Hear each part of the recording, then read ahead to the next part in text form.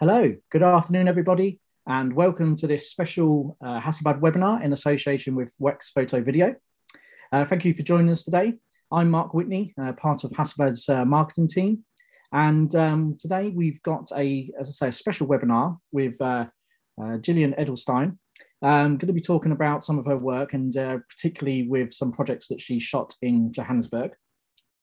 So just before we meet Jillian, just to explain that this series of webinars by Wex is on a particular theme of change the image. And there's a series of webinars on the subject of supporting diversity and equality in the industry. So Hasselblad are very proud to be part of this and helping to bring this content to you today with the help of Jillian. So just a quick agenda, an introduction to Jillian in a second. And then we're going to look at her Truth and Lies project, the Affinities project, and then if we get some time, some of her general portraits as well. The approximate running time of this we estimate to be about 50 minutes, which will hopefully give us some time for some Q&A. So on the YouTube live feed, you're able to ask some questions there, and I'll try and have a look every now and again and try and squeeze them into the conversation with Jillian. So hi Jillian, how are you? Yeah, I'm good. Thank you very much for having me. Yeah, no, thanks for joining us. It's great to have you with us. Such a great photographer.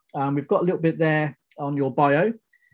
So yeah, did you want to explain a little bit, just summarize yourself as a photographer and, how you got started and, what your interest is in photography? That's a huge question, Mark. But yeah, I mean, I think I would consider myself as if I'm branching out even now, but mainly a portrait, a documentary, and a film documentary is a new thing for me. I've been working on two at the moment.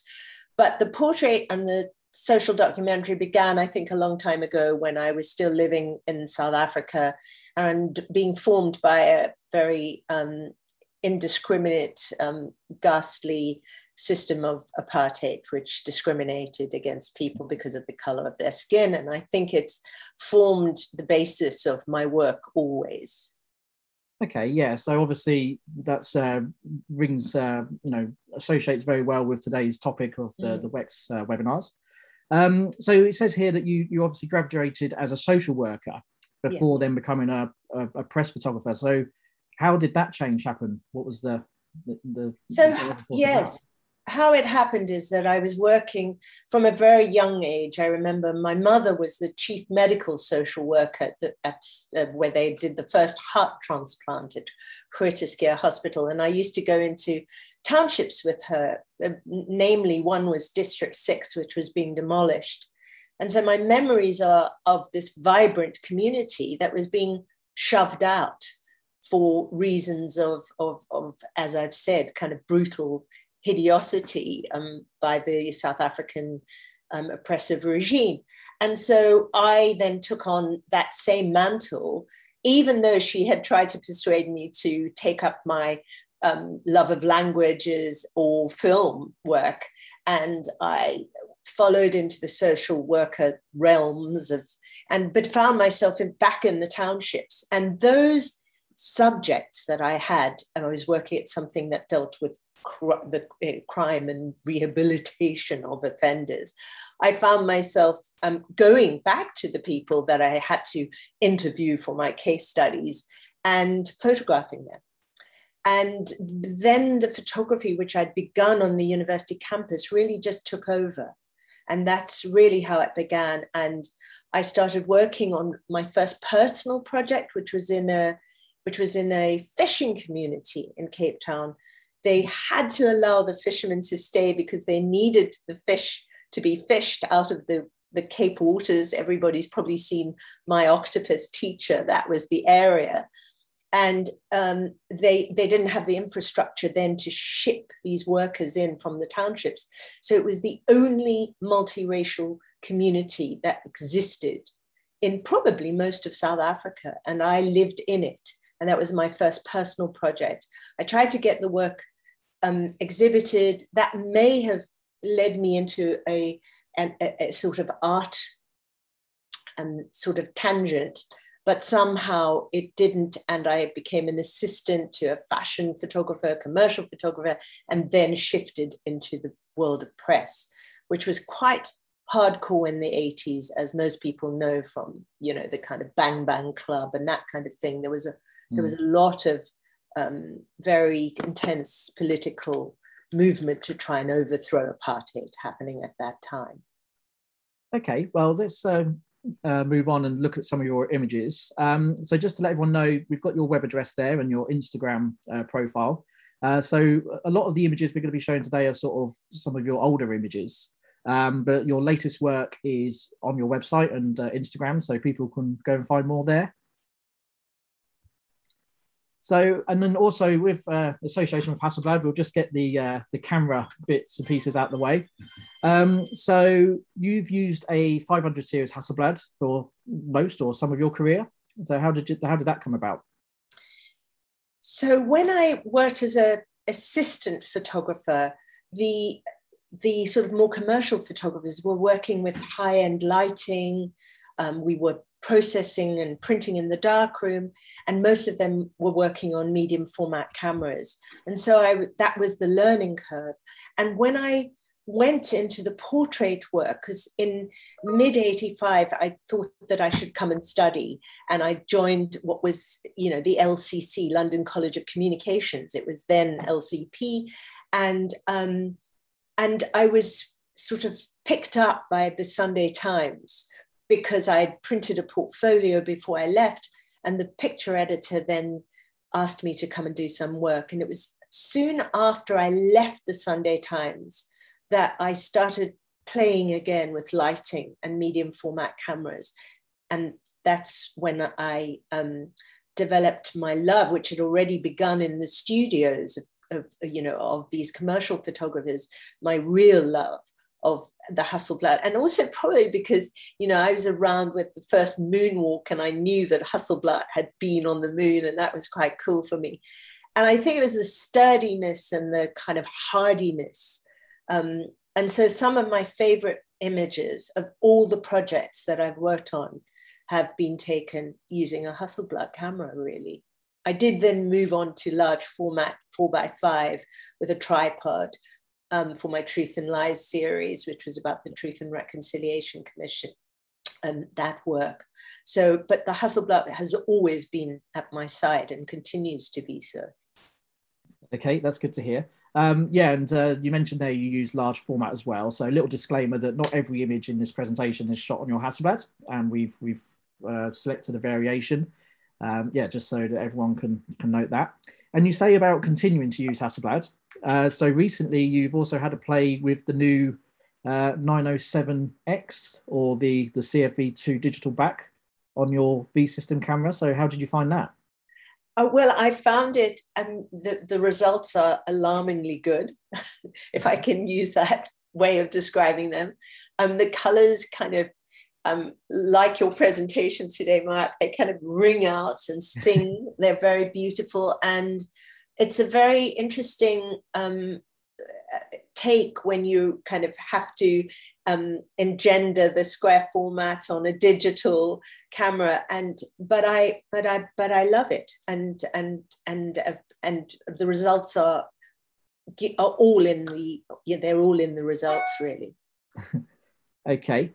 And then just again, very quickly, just to some latest news, Hasselblad have today announced a special version, an anniversary version of that camera. So as I say, only just announced in the last hour or so.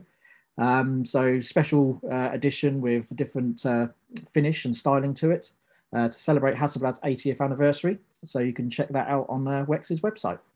It's very beautiful, the camera, I think, yeah. as well. Yes. Okay, so let's get on to the pictures. So Truth and Lies. So tell us a little bit more about this project. So I think any project that I've worked on has always been something of a passion and has then transformed into a full-blown commitment, not only with the image making, but the research and the writing. And this began when after Mandela had been released from Robben Island and I was living here in the UK. I never went back to live in South Africa after 85. But I visited my parents who were still living there, and I saw these events unfolding and they were the hearings. The idea of the Truth Commission had come about. Mandela and Desmond Tutu had inaugurated it. I remember writing to Desmond Tutu, begging him for me to be the official photographer of the process. And the hearings were like kangaroo courts all over the country. So it was very difficult because I was living here. I had to work and do my portrait work to fund the project. So I was going backwards and forwards. And for example, these two images, the first one ended up being the cover of the book. And these are the two young men who were the youngest men to testify during the process began in 96 and ended in 2000, more or less, 2000, 2001. And they were two young men who were protesting in a very kind of rural area, and the police had shot them with kind of, I think they were more sort of pellets, but they remembered that situation. I always remember the one said, when they were asked what they wanted to do when they grew up, the one said he wanted to become a prison warden, and the other one said a social worker, which was quite interesting to my mind. The other image on the left of the flag is taken from the ferry going towards Robben Island.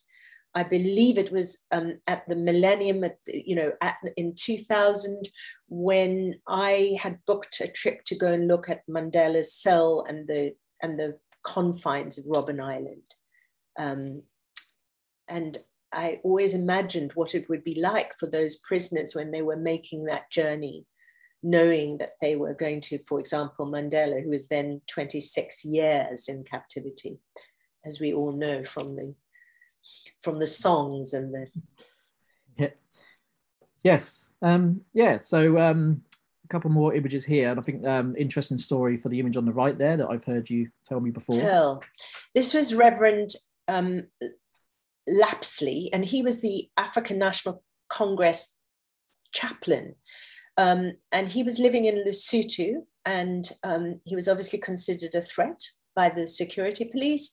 And he was sent a letter bomb, which exploded in his hands, and it disfigured his face. I don't know about his body. And he had those prosthetics. And he agreed to, if I couldn't get to the hearings in time, I very often would get in touch with the people, the victims, the perpetrators afterwards, and request a session with them. And so I was having to follow the hearings quite closely. He agreed to it. I photographed that image, and then Time magazine ran the image, but we had cropped the image so that you could just see the prosthetic and the cross.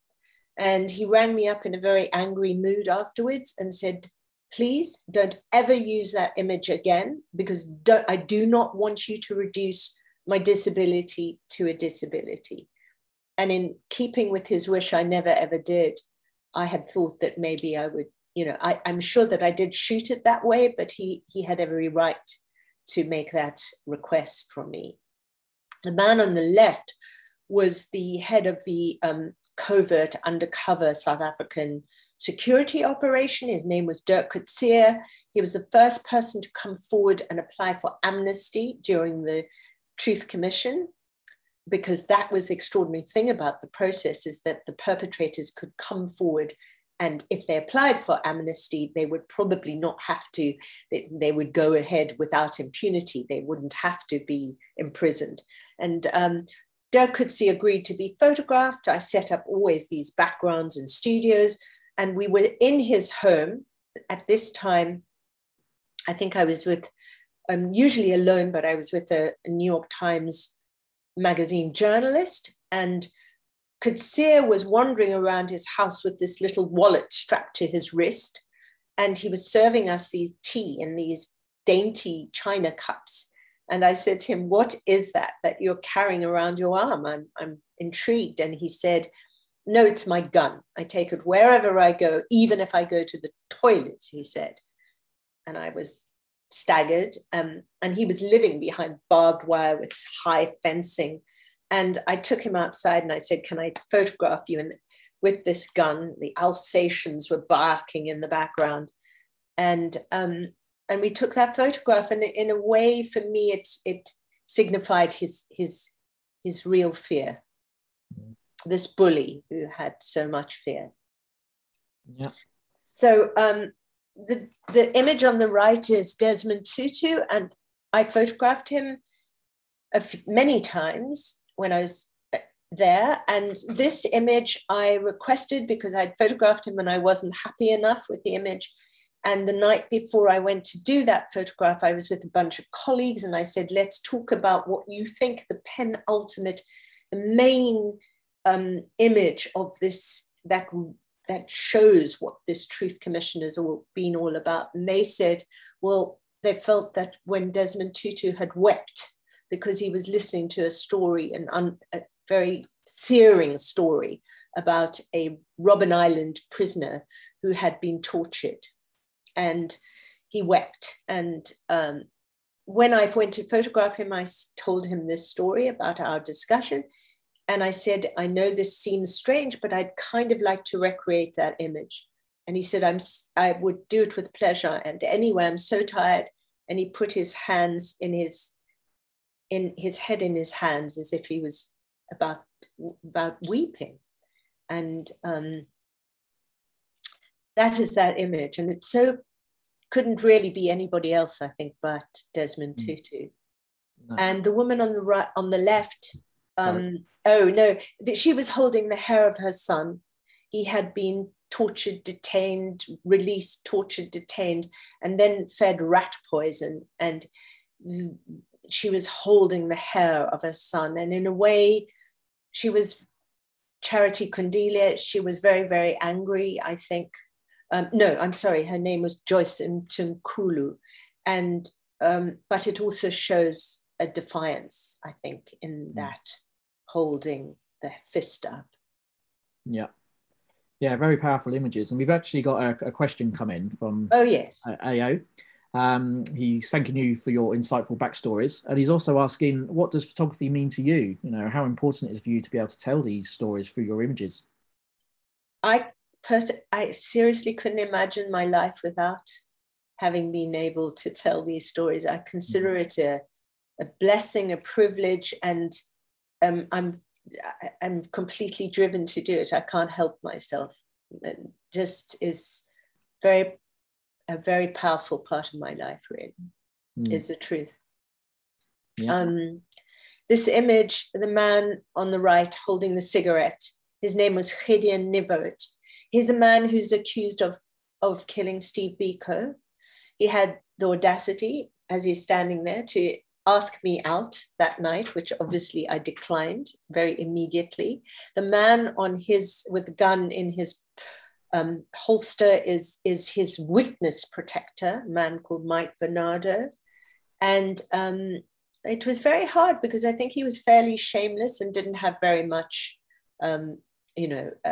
he was not feeling very remorseful, is what it looked like to me. The woman on the left holding the jugs and the tissues, they were called comforters. And they were the woman who stood behind the men, the woman, the victims, telling these pretty terrifying stories. And so they would rub the back of the person given their testimony, or they would offer them water, sometimes, while people were weeping or choking with these tough stories. Okay, and then probably, one of your most iconic images is this very powerful portrait of Nelson Mandela. So what was it like to meet him? So it's, I'm going to name drop here because the only person who feels like he had the similar reaction to me was Bob Geldof. And I met him after some charity do. And I remember saying, I felt like when I was in his presence, it felt like that that feeling of when you smile, that the smile is going to crack your face in two. It felt almost like meeting, and also I sound so kind of twee and weird when I tell this story, but it did feel like I was in the presence of something much bigger than anything I can even describe. As you can hear, I'm going all completely inarticulate on myself. But I was given 10 minutes to photograph him. I was told at that time that his eyes were damaged from the limestone quarry, the bright lights, because it's very, Southern African searing bright light. And these men, these political prisoners were bound to do the hard labor, knocking up in the limestone quarries. Later, I know that I did see images where people had used flash, so maybe something happened that I don't know about later. But at that time, they were said, you've got 10 minutes, no flash. And I remember putting my light meter in front of his shirt, famous Mandela shirts. Remember, he always wore these incredible embroidered and patterned shirts, and he'd get up and dance with them. He was fabulous. And then I put my light meter, and he went to grab it, and I said, "That's okay, President Mandela," or Madiba, I can't remember what I called him. And he said, "What do I know? I'm just a country bumpkin." I'll never forget that. And I think this image is powerful because at that time, a lot of the images of Mandela were of him smiling and laughing and joking. And there was just this moment, we were sat on the veranda of the presidential Toon House garden, it's called. And there was just this moment where he just looked reflective and sad. Yeah, no, very. And powerful. I think it was when the breakup with Winnie Mandela had happened already. So. Okay, let's move on. So 5 perpetrators here. So that was a scary image to take because those men were coming out of a hearing. They were accused of killing a policeman, happened to be a Black policeman, and his wife. Why I'm saying that? Because everything always is in racial terms in South Africa. So I have to stress that, because later, what I discovered is that the policeman and the policewoman's son was a toddler, and they left this toddler on the floor of they were in a rondavel, which is a thatched house, very kind of in a township. And I know that the grandmother lived nearby, and she was so scared that she wouldn't go over during the night. So this poor young toddler, and I remember meeting him when he was much older, he was about 14, with the grandmother in Soweto. And I imagine that even, as they say, the critical years from 0 to 5, Bowlby, the psychologist, said those were critical years. And I'm sure that it has formed and damaged his life. But the interesting thing about those 5 perpetrators who operated in a band of thugs, the man on the crutches, I saw some days later when I was flying back to London, and he was alone, and I could see his absolute vulnerability, that fact that he wasn't emboldened by this crew of brigands. Yeah. I've got a couple more questions come in from Gary and Nick Can. They're referencing your use of black and white for these images. Yeah. And so Nick is saying, was the choice of black and white photos a reference to the bleakness of the time, or an extension of how you as the photographer felt the world they lived through your own photographer's eye? I think he's answered, Nick, if I have the right name, I think he's answered the question. I couldn't, I did try and do, sometimes I would shoot color transparencies. I think the image on the right, funny, the question came in now of these were the widows of the Craddock Four. They were 4 men who were killed when they were on their way to pick another activist up at the airport, and they were never seen again. And they were brutally murdered, these two women on the right. And I do remember photographing that image in color, sorry. And something about the power of the black and white, and maybe exactly that, the fact that it was such a bleak time, I felt, it felt that was the right choice to go with the black and white. The image of the woman in the woods with her handbag on the ground, she's standing in the woods where her son was murdered during this was in KwaZulu-Natal, and there was South African security police stoked violence. They stoked the violence between the African National Congress and the Inkatha Zulu other side rebels, and the two, there was a mighty kind of endless conflict that probably exists still today, really. Okay, and talking about today, just going back to another question from Nick. He's saying stunning images, but it appears that nothing has changed much for Black people in South Africa. Do you feel that these images have helped change the way that South Africa is now?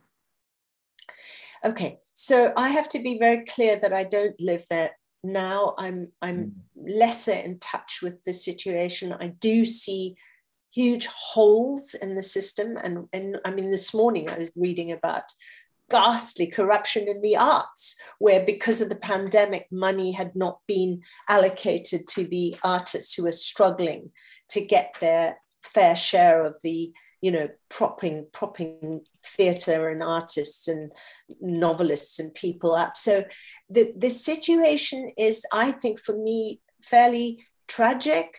It did escape some kind of bloodbath that people had feared, but there is still ample work to be done, and that's clear. And I think when there has been a brutalization, which the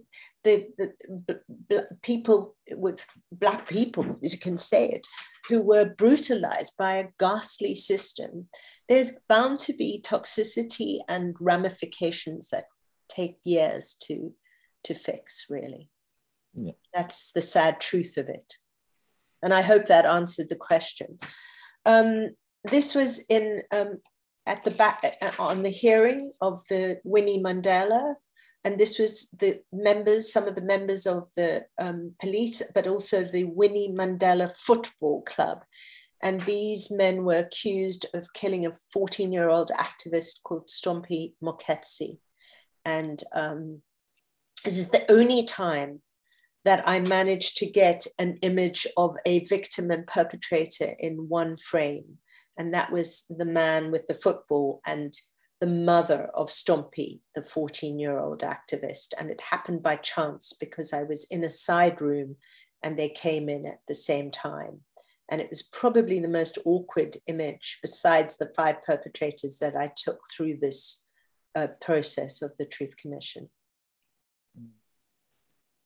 Yes. What sort of reactions and sort of willingness did you get from these people to photograph them? Were they very willing to, you know?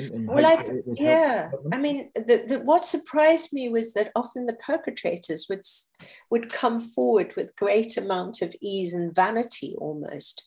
And I think when it's that thing that most people would like their story told, whether they've, you know, created some awful narratives. So it did surprise me, but most people would there you have it. On the left are 4 portraits of perpetrators. The man, ironically, with the big suitcase was a bomb maker. He came to the hearing with his suitcase, which looked like he may have hidden some other things there.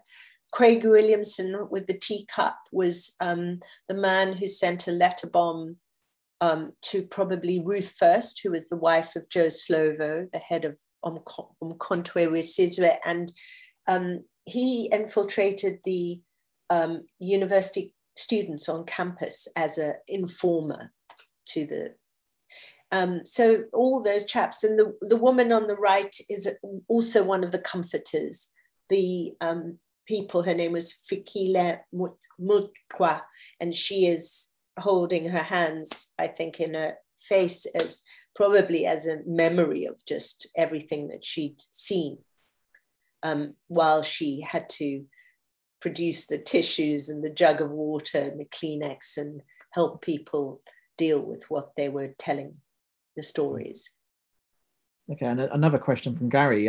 He's saying that a lot of your images, are taken straight on, looking into the eyes of your subjects. Do you find it's more powerful that way?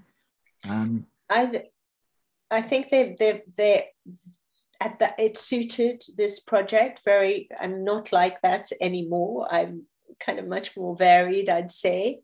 This was a stage, that went on through the 90s, I'd say 90s through to the beginning of 2003 or something when I finished this project. But it seemed applicable and appropriate for this work. Okay. I wanted people probably to look into the lens of the camera, Yeah.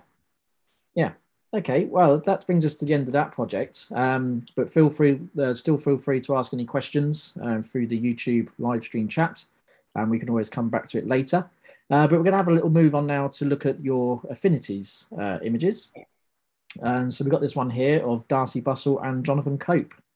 And talk us a bit through this one, if you could, please. So this project was created in the early 90s when I had gone through my own emotional trauma. I'd broken up with somebody and I lost this sort of my surrogate family, and I then started working very hard, and the people that I met because of the work that I was my work commissions became my friends, and they were like the actress Jane Horrocks and a novelist Patrick Gale. They're all still friendly with today, Tom Miller. And what happened is that I looked at this process of meeting people because of the work that we create and the idea of creative collaboration. And it's an interesting project because I stopped for quite a long time, and then I began to revisit it, not, in the last 5 or 6 years. And what it's proved to me is that it's the affirmation of friendship and working partnerships and really, a kind of testimony to life and what friendship and collaboration means in our world.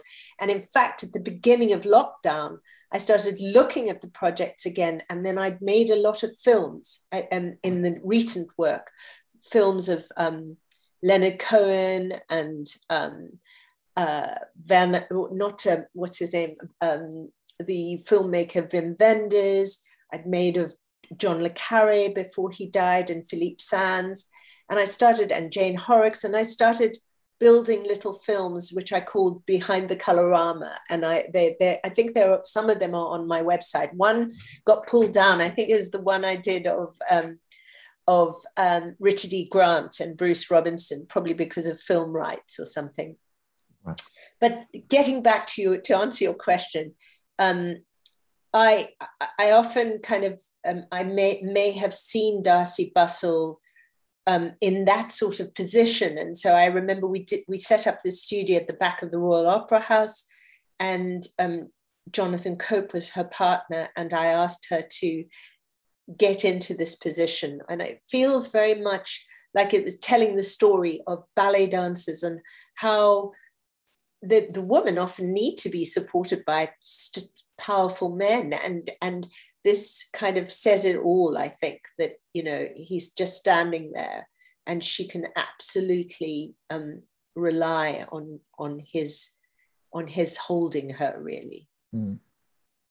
Okay, and you mentioned Richard E. Grant. So this needs like a bit of color correction, so forgive me, but I slipped it in because the one on the left is Richard E. Grant and Bruce Robinson, like in the 90s, and then I revisited them, and I remember, and we made this fabulous film, where Richard E. Grant is joking with Bruce Robinson about how you know, you can see by the way their skin is that Bruce Robinson has been a hard, probably I don't think he drinks anymore, but maybe at times in his life, kind of taking many sort of lot of booze, and Richard E. Grant is a known sort of teetotaler, I think. So we had a very jokey, wonderful session together, and I'm longing for that to be exhibited in this film, to be part of the installation, because it's a lot of fun. And it's very Withnail and I, if any of the audience know that iconic film. Yeah. And then another couple of images sort of a few years apart. So Ian McKellen and Sean Matthias, and again, I made a message to Sean McKellen, and of course they are still great friends. They were partners at one point. They now own a pub in the East End, and they have a lot of fun together. And that was in Hackney, and the other one was in Brick Lane, and I wanted it to evoke their wonderful, happy friendship and partnership. Yeah, I think that comes across very nicely. Yes, so Bob Kingdom and Anthony Hopkins. Yes, so they were working on a play about a one-man show about Dylan Thomas, and this just happened, you know, kind of just. It sort of organically, this pose that they went into, and they clearly had a very good bond because of their shared heritage, really. Mm. Okay. And then Colin Jackson and Linford Christie, the athlete. Well, this is taken in the VIP lounge at Heathrow. They were about to go for a training session to Australia. Linford Christie was late. Colin Jackson was there. And for some reason, I had this idea that maybe they should be photographed with their shirts off. Maybe I was at that time influenced by Annie Leibovitz, who seemed to be photographing everybody with their shirts off.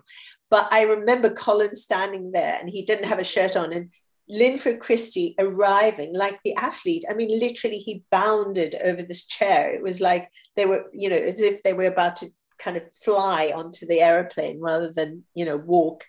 And we had this, the image, I can't say more than, because the image just tells about this kind of great friendship. And and then they were getting on the plane and going off. So how did you set up the shot to get sort of nice, like a nice pure white background? So I had set up a studio. So I would arrive at Heathrow with coloramas, backdrop, lighting. That's how I was functioning a lot at that time. Yeah. Okay. Wow. Okay. Yeah. And then the Hervey sisters. So that was in a hotel in the Brunswick, like the Brunswick Square. And I don't think this was actually, I think I've snuck it into Affinities, but I think I was doing a series for the Dogs Trust, and it was the renaming of the Dogs Trust. It had a dreadful name before that. I think something like the Canine Defense League. And so that was why I had been commissioned to photograph them. So it's not truthfully a creative collaboration, because they were the sisters, but you know, it was just the kind of this sort of the dogs and what they were wearing in this funny hotel, you know, and also I love the fact that the wires, I love mistakes, so I love the wires and plugs that you can see down the corridor. Yeah, make it very real. Yeah. Okay, then Anne Scott James and Bert Hardy. So this was in my studio, which at the time was in North London, and Bert Hardy was, Anne Scott James was a journalist and writer, and he was, as we know, one of the main photographers of the ancient Picture Post. And I did the photograph and I got him on his own and had the two of them together. And I remember thinking, I'm sure this could be better. I could do something much more. And she said, I've got to go and take a cab. I must order a cab. And she was about to do that. And she had her bag, you know, in her hand. And it was that moment of like him then just deciding he was going to do the last shot of her and me doing the same thing. And that's how that moment happened. A lot of your subjects for your photos, do you try and pose them naturally in a way, or? Yeah, I think, you know, I think, Mark, it's so much my history of being a press documentary and then combining that kind of setup situation with the two, that I think so that there's something kind of organic and natural about it, as well as stylized, if that's the way I can describe them. Yeah, that makes sense. Yep. Okay, and then we've got some of your general portraits as well, just to finish off with. And so we've got this one here. that was, I'm glad that it makes you laugh and me laugh. So this was actually, her name was Marika Rivera. She was the daughter of, and actually if you look at her face, you can see the similarity, Diego Rivera, who lived with, I've just gone blank, the famous Frida Kahlo. Have I got that right? Yes, I have. And if you look at her face, you can see the resemblance. And she lived alone. She was an artist, and her mother had been this French artist as well. And she lived alone in Ealing with something like 13 dogs. I kid you not. How I managed not to have one in the image, because I don't think there is. But she also was so game when I arrived. You know, she was wearing this corset with these big strand of pearls and this wild headdress. And she was, I mean, how could you go wrong with such an extraordinary subject? She was the muse also for, if I have this right, for, I want to say Beaton, and I think I'm right. Cecil Beaton. Or no, I am wrong. I'm sorry. It was Angus MacBain. Ah, okay. Yes, forgive me. Okay, and this is Tommy Hilfiger. That's Tommy Hilfiger, and that was a commission for the Sunday Times magazine, and it was at London Fashion Week, and he had these incredible, you know, Kate Moss and Alec Weck and all these amazing models, and that image was just literally standing on the platform of where the show was going to be. And he did this, you know, he put up his hand as if he was, you know, waving, high-fiving, doing something to somebody. And for me, that was that natural moment that happened. And it says quite a lot about him, I think. Yeah. Now, looking through your images, you've shot quite a few for the Sunday Times. So have they been quite a regular client for you? Yes, I mean, I wish lately. I'm just putting it out there, but I used to work a lot with a photo editor called Aidan Sullivan, and then there've been a lot of people who worked there and have moved on to other magazines subsequently. But yes, that was incredibly, incredibly lucky. And I think the extraordinary thing about Aidan Sullivan at the time, and I've said it before, is that he was a wonderful risk taker. He commissioned, I remember, photographer like Harriet Logan when she was pregnant to go to Afghanistan, and if I have that right, I think I do. And he commissioned me when I was just, you know, having given birth, and I think that gave one the confidence. It was pretty scary, but it gave me the confidence to go straight back into work. And I'm forever grateful to him for having done that, really. I remember, you know, he said, how would you like to go and photograph? I think it was John Malkovich, it was. And my now, you know, she was then, you know, 10 days old. And this kind of what you have to do to kind of go, oh my gosh, you know, I better get myself together. And I remember that being an extraordinary shoot, actually. This is Clive James looking into Jerry Hall's breasts. That was, it was a shoot for Marie Claire, and I remember the title was something, My Date with Clive James, or maybe it was My Date with Jerry Hall, but I think it was Clive James supposedly interviewing Jerry Hall. And I remember writing this thing, he was saying, oh, if I must impress her, I'll have to recite something from Balzac, typical Clive James, if I'm going to impress her, I have to, read some poetry out. But this is in the back of a limousine. And I think I was definitely, I know I was using Hasselblad, because I had to, you'd probably know, Mark, but I had I had to hire a special lens so that I could, not quite a fisheye, but just literally kind of, I was in the car and light it and have this particular lens that gave this not distorted quality, but just really amazing. Okay, and so was Clive's gaze natural, or was he directed, or? I think I'm quite sure that this one, I didn't tell him to do that. In my own defense. Okay. And then another fashion designer here.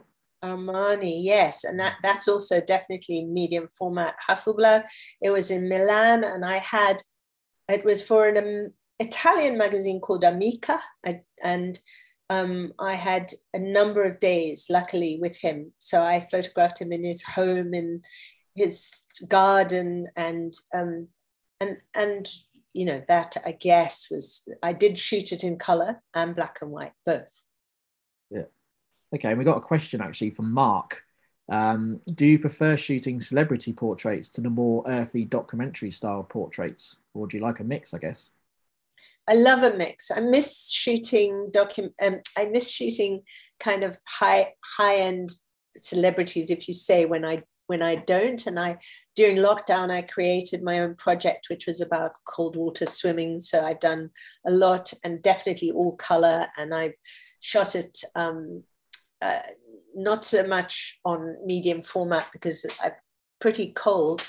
And so I've shot it on cameras that I can move very quickly with, and that I'm not setting up loads of lighting.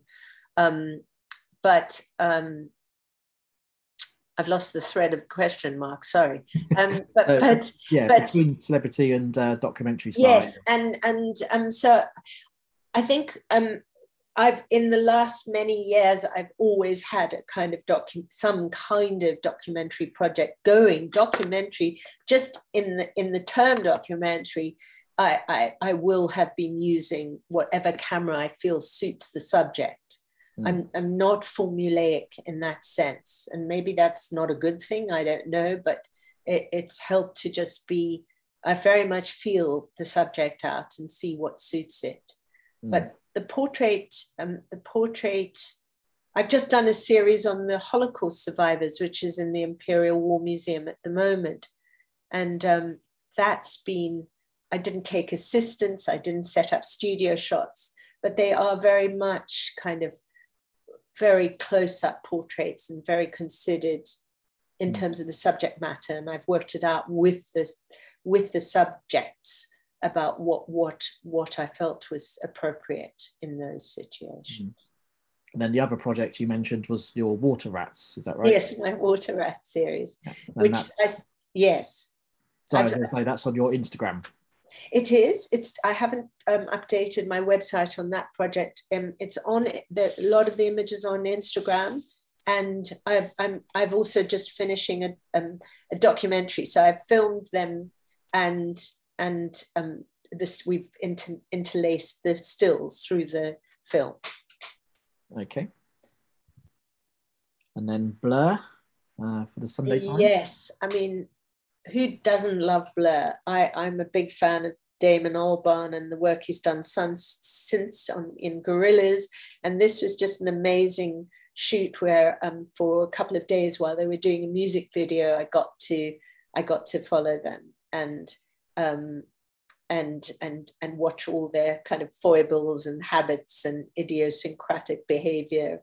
And we ended up in cafes and parks, and I think that's the luxury of being a photographer, is that you get to put your beady eye on kind of the inside story, really, and that's a great privilege. Yes, I agree. Okay, so that's sort of the images that we had set up, but we've got a few questions. So to go back to the Truth and Lies, let me just see. A question from Ashrik. As a South African, I cannot help but wonder how you felt as a white photographer at a politically volatile time in South Africa, photographing people living and dealing with trauma. Was that a challenge for you? Yeah, I mean, I felt it strongly, and I think that I've always felt that I had the luck, the fortune of being able to be about as objective as I could be, because I wasn't at that time living in South Africa. I was coming backwards and forwards, and I think that being objective helped quite a lot, because a lot of my colleagues that I worked with who were based there had, some of them suffered really, I mean, physically, from what they were seeing and what we were seeing. One had pneumonia, another one had a heart attack, another one had a breakdown. So those kind of things are real. And I think, in the human spirit and in the human body, there is always a reaction to trauma, whether we see it initially or afterwards. And I think that I remember where I was transcribing testimonies from there were pages and pages of documents and books from the Truth Commission. And when I came to do the book, Truth and Lies, and at that time, I remember I was pregnant with my second child, and I remember not knowing if I was nauseous from what I was reading and seeing, or from my physical state of being pregnant. And I think that I hope I'm answering the question, but you never get off lightly is the point. If you have any sense of kind of compassion and empathy, and I don't think you can do the work if you don't feel it, and feel it honestly. That's my personal opinion. Okay, yeah. So there's some love for your images in the comments. So yeah, if you'd like to see more of Jillian's work, we've put her website and Instagram details up on the screen again. So please check it out. A couple more questions, mainly from me. Who's been your most interesting subject to photograph? Have you got a favourite or someone you liked working with? I mean, it's so difficult, and it's much harder to answer the question of who's been your favorite, because there've been so many, and so many I felt so privileged to meet. I can, difficult subjects. I remember having a hard time with Spike Lee, because after the shoot, I went to process the film, and I was so like, nobody else is going to do it but me. And I ended up, because I hadn't processed a roll of 120 film for a long time, and I remember loading the canister incorrectly and then having to go and hang out at his hotel for like 4 hours because he'd gone out to wait to do a second shoot, and I didn't know if he'd give it to me. And I remember him standing there and going, right, this is the pose, that's it.